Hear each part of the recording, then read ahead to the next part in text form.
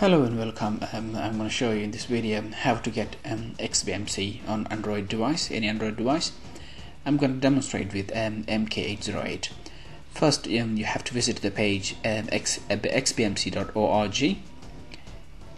Visit that page. There's a new updated page where you can find all the relevant information about how to install what's the new version about 4.12.0.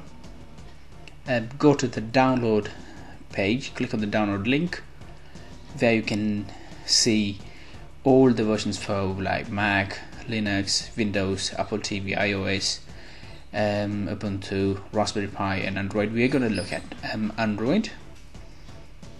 Click on Android, then it will start download in a minute. You can see it started downloading, so wait until the download finished. Now you can see downloads. While its download is going on, you can go and do some settings.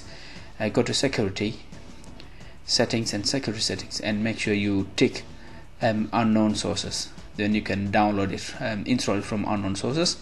Once you're done, go back to the download. You can see it's finished download now. So click on the download .apk. Now it will ask you what to do, complete the action. Now I have installed AVG. I'm gonna go ahead and scan with the virus scanner. That's recommendable if you have an antivirus software. After finishing scanning for viruses, it will be able to download straight away. You can see, so these are the settings need to be asking permissions. Now click install.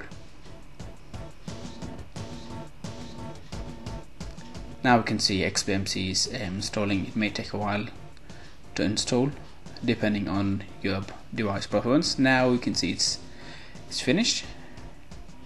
You can either click done or open. I'm going to click done here. Now I'm going to go to all programs and open the XBMC. Initially it will take a while to preparing for the first time. It will load all the default settings. It may take a while, so please be patient.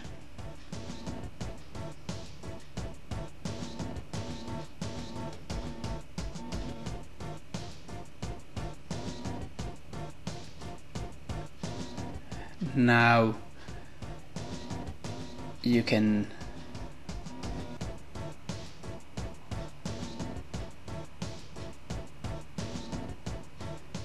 see XBMC is downloaded.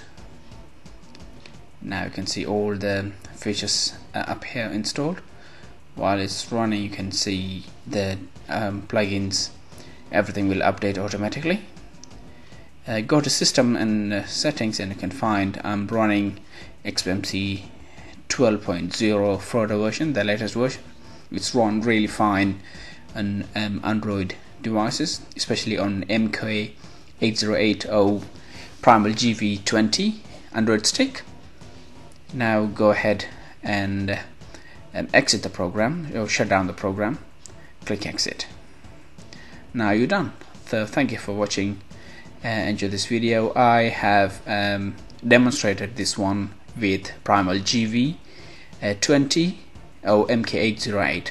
Thank you for watching.